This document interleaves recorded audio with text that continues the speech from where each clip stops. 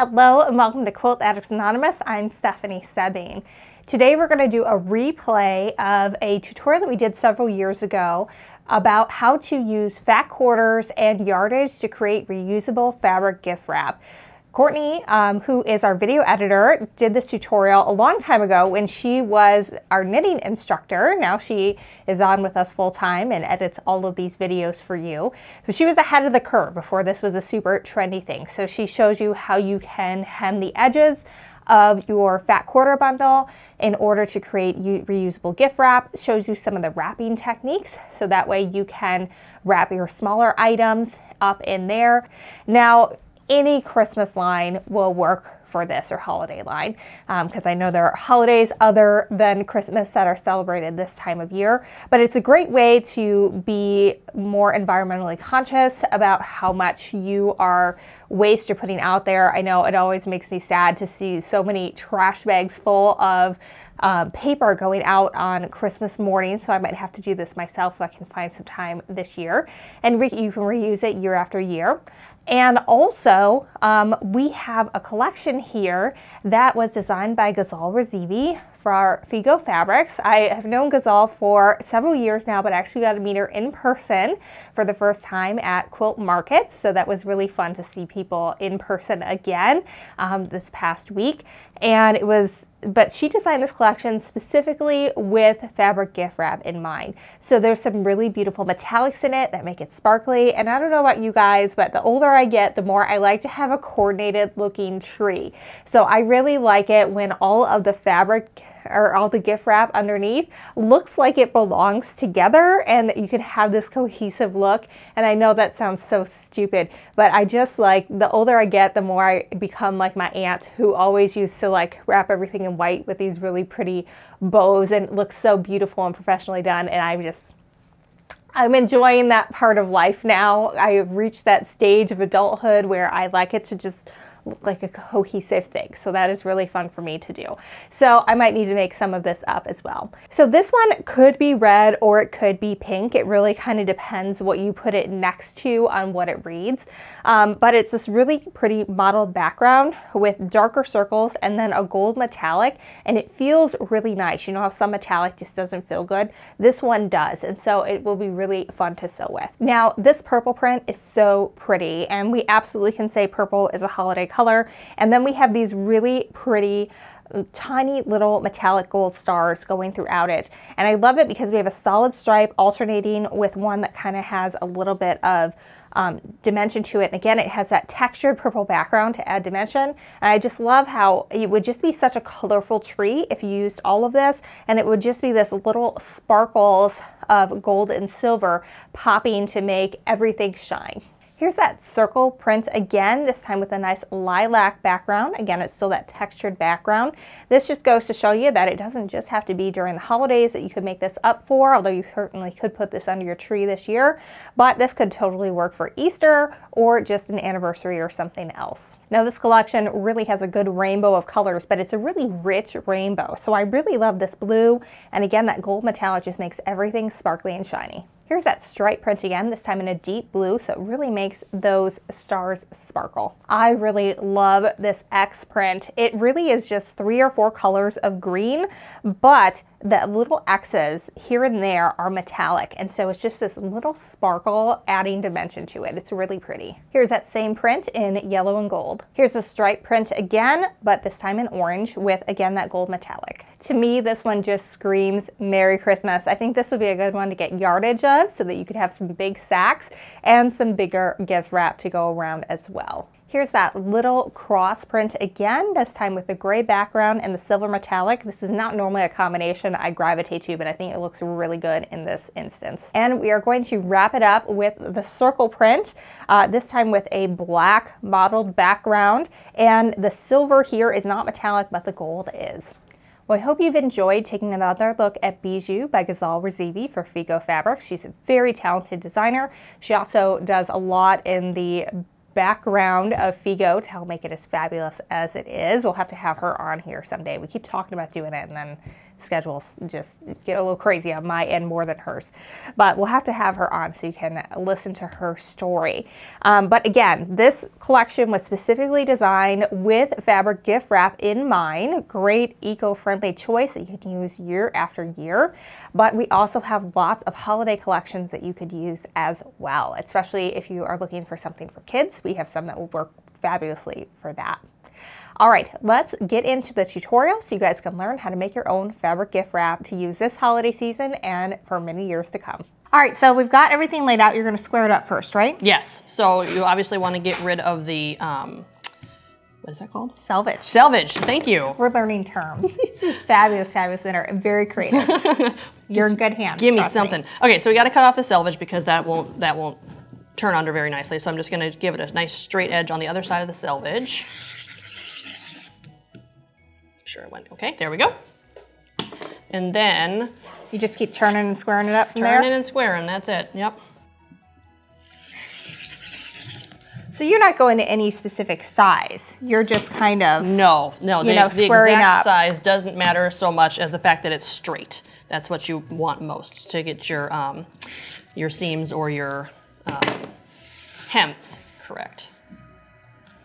So I'm gonna go ahead and just do this side. And I'm taking off about a ½ inch from each side just because that's the size of the selvage and it gives me a nice little, nice straight line. You know, if you try to get too close to the edge, you might also be cockeyed a little bit. So you want it to be straight.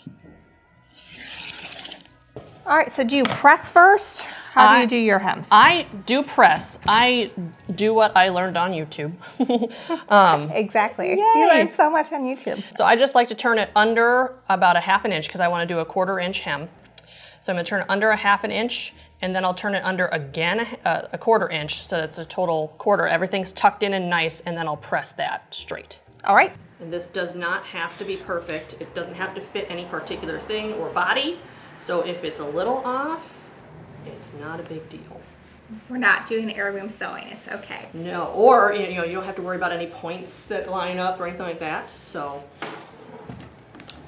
it's all good. I like to do the ½ inch press first and then finish with the second turn under. That way nothing kind of scoots around on me and it's gonna be as straight as it is without using a seam ruler. That's what that thing's called, right? It is. Okay. Or a gauge. There you go. Seam gauge, yes. Mm-hmm. Knitters like gauge. Or if you mine is never correct. This is my problem. Your gauge, yes. We're going to work on that. We talked about that. We're going to work on that. We'll see. My aunt who taught me how to knit, her handle on Ravelry is, do you want it to fit? Because she is the gauge queen.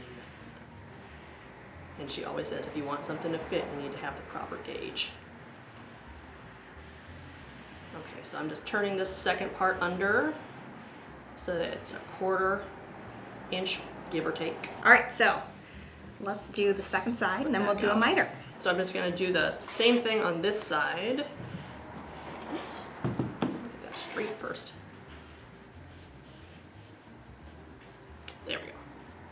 Do you like that mat to measure by? I do, and I have basically the same thing at home. Mine is square. I believe we sell it in the shop. We do. So mine's square, and this is how I do this so I don't have to get out the seam gauge or my ruler. I'm kind of lazy because, you know, I like things to be kind of quick, which is funny for a knitter, I think, you know. It is, to think because that it takes a long should... time. But you're a very fast knitter. I am pretty fast. It still takes me a while to complete a sweater, but not months, let's just say that. This is called the June Taylor Cut and Press. It comes in 2 sizes, and you normally see me with the smaller one, which is the one that you have at home. And I had got a question in the last video, why do you keep flipping your cutting mat over? It's because it's an ironing surface on one side and a cutting surface on the other. So if you have limited space, or if you're like Courtney and you like to just have something to go by, this is really handy to have. I use it whenever I'm sewing at home because I have limited space. I know you do too. Yes, I do. When I found out about this product, I was like, oh my gosh, I need one right now. Yes. Well, we both have kids, and kids come with lots of things, and it just takes over everything. And so the more compact your things can be, the better. Exactly. So to do my mitered corners, what I do is, after I've pressed all the sides, and you can kind of see this little square here in the middle, I'm going to cut straight across that to get rid of some of that bulk. It's right where the ruler is. I actually cut farther in. Do you? I do. I cut Well, here, go ahead. Okay. I cut here.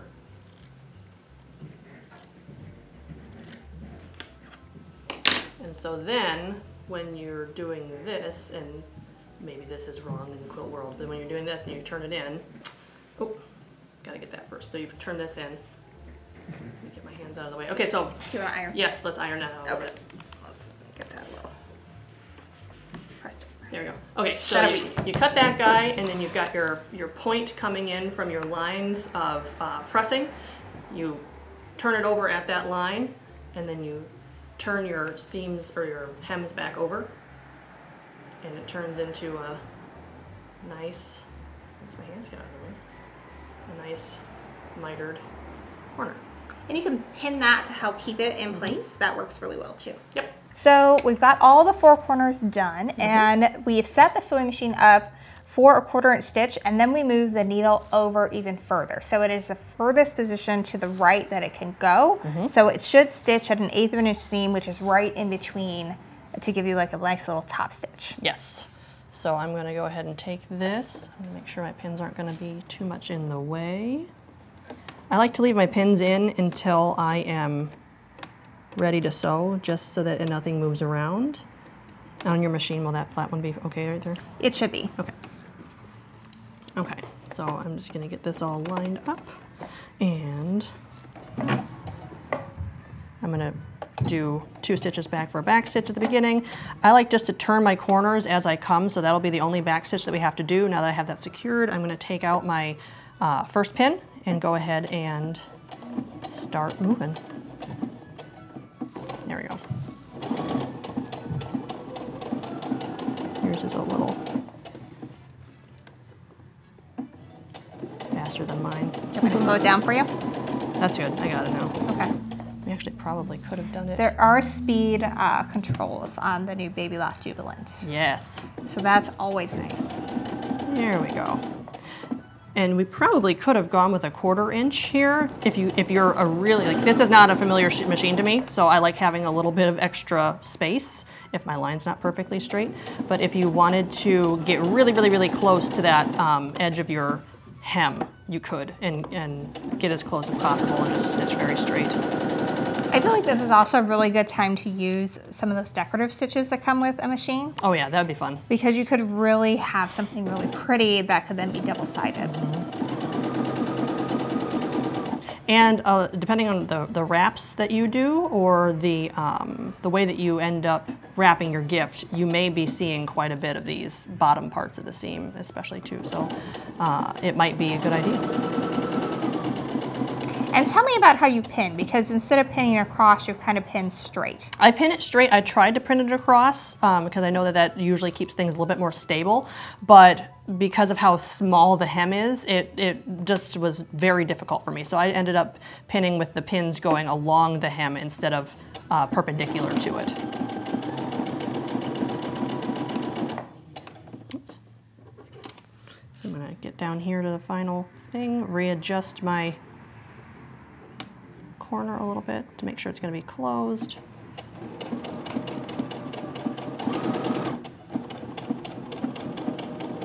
And I'm going to stop when I get to the point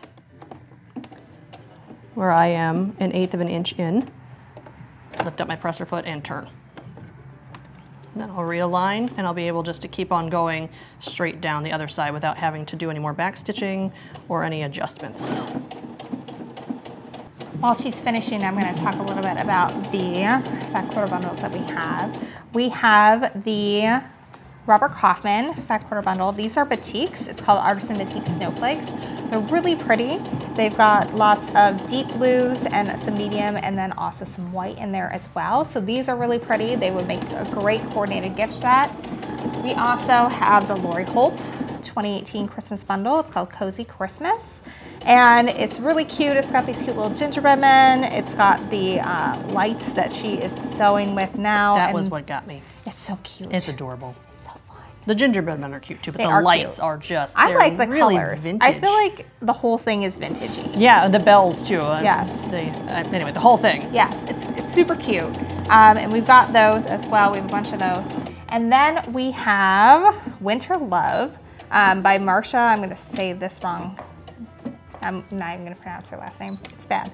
But Clothworks makes it. And these are really cute too. There's some penguins that are little lovebirds. And there's also some like little snowflakes and some snow mountain scenes. They're just really cute. So we've got lots of fat quarter bundles to choose from still for the holidays, and they're just fun. And you finished. I'm done. Let's hold it up. Okay. So it's just, I mean, it is a fat quarter, just slightly smaller.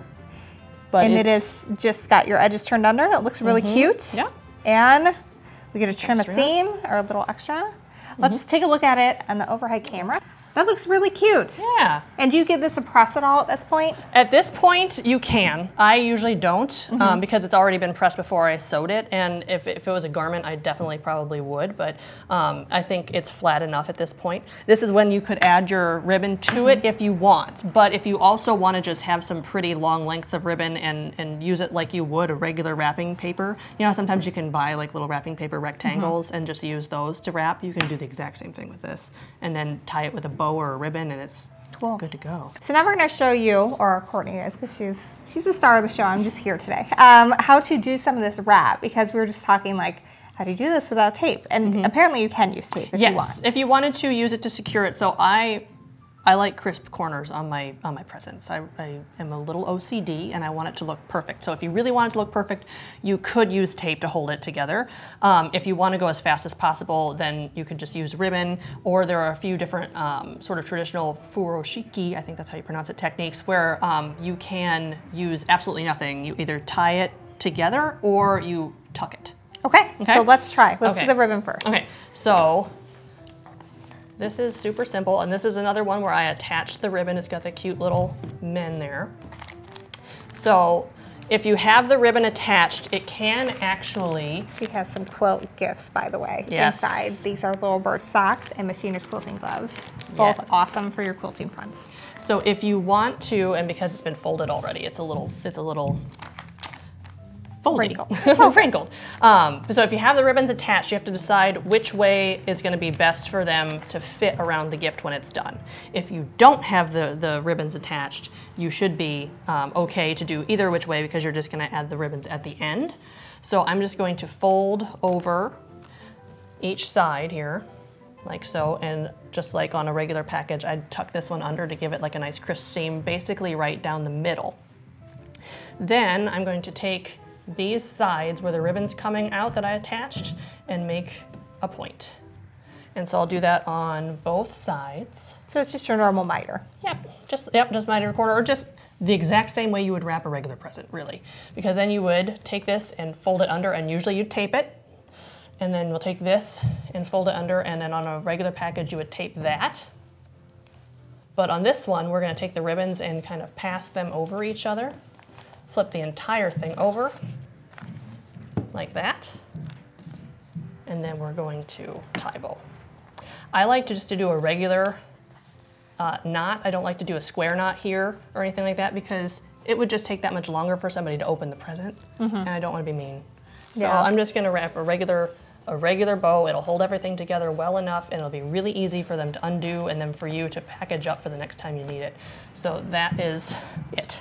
And it's adorable. I think that would look really cute under the tree. And you can use, this is just some grosgrain ribbon that I had at home from another project, to be honest, because it matched so nicely with all of the things. We all have ribbon and random crafting supplies so that if you have wanted to use and didn't. Satin ribbon, or I had some left over from my wedding 13 years ago that it was sheer and really pretty, and when it ties into a bow, it looks really nice. Whatever you've got will work. I feel like if you really, like if you're doing this for a quilty friend who would really appreciate it, you could reuse the ribbons that they come on. Oh yeah. That could be fun. Oh yeah. That could be fun. Okay, so that is if you have ribbon or string. If you're a knitter, you can use yarn, you know, all sorts of stuff. If you don't have any of the above, but you have got your fat quarter wrapping cloth, you can do it anyway. And pardon the wrinkles, everybody, because this has been wrapped up. You could take it, and you always want to do it sort of on the bias.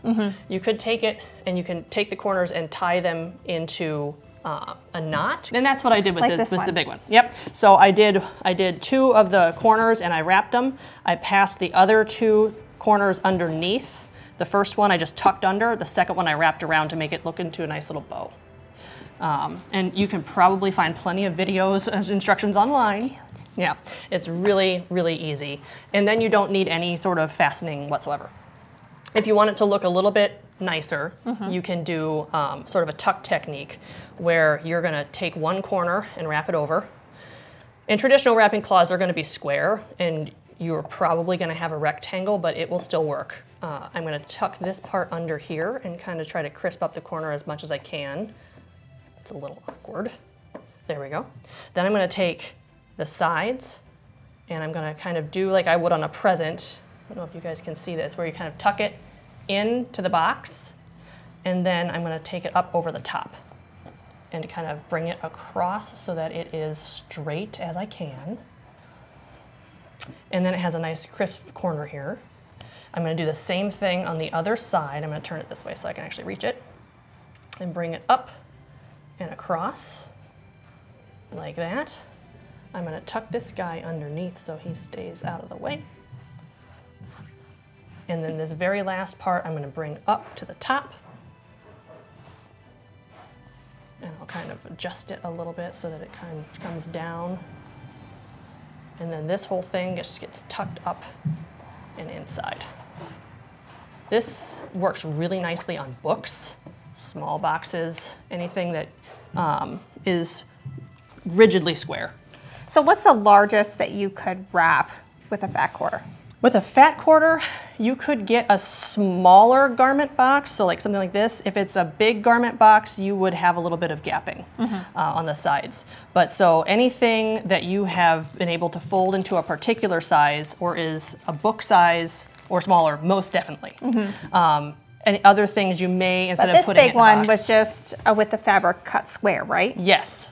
And this is big. Yeah, but you would never fit anything small into that because it would just be too much fabric. Yeah. So having a couple of different sizes is nice. I feel like this is also a good way to use your yardage. Definitely. But if you're someone, like I know my aunt is one of them, who likes their bottom of their tree to look like it belongs in a magazine, you could get like all the coordinated ones and they could look just fabulous underneath there. Exactly, and that's sort of what I was thinking with the fat bundle that I bought because I thought, oh, they'll all go together, and then I'll have a few oddballs with the larger pieces. We don't have any left of this. This sold out over Black Friday, but we do still have some cave left from that same collection, which is really pretty. It kind of changes colors of green to red, so that would be fun. This is a woven fabric, so it cuts a little differently if you want it to be square. So we're going to show you how to do that real quick because you have to rip it. So it's very fun. Satisfying. It's very satisfying. But because it's a woven, that means that normal quilting cotton, the design is like printed directly onto the fabric.